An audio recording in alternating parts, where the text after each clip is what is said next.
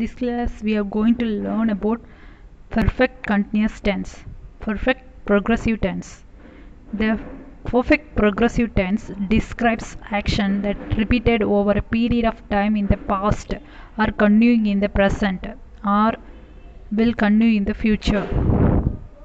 The present perfect continuous tense tells you about the continuous action that was initiated in the past and finished at some point in the past.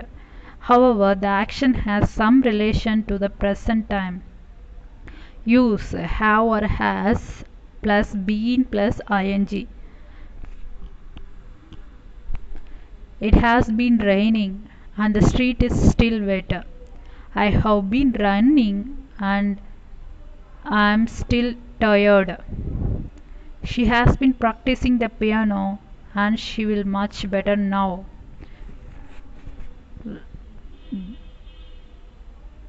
Then, past perfect continuous tense illustrates a continuous action in the past that was completed before another past action.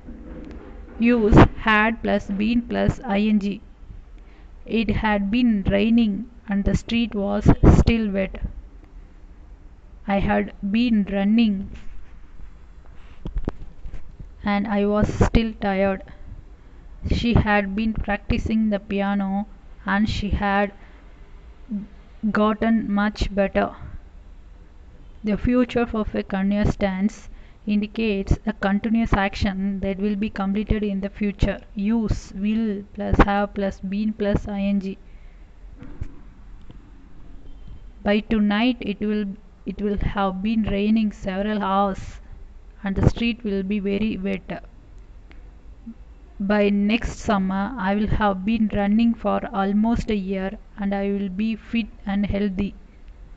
By the time of the concert she will have been practicing the piano for several months and she will be much better. Choose the incorrect sentence from the following. I have been sleeping all day tonight.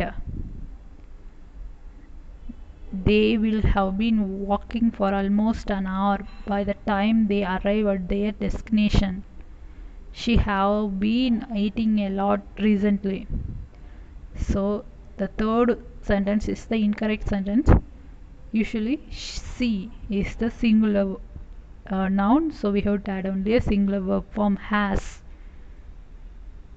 So hope you are clear with the illustration form of the present, past and future tense.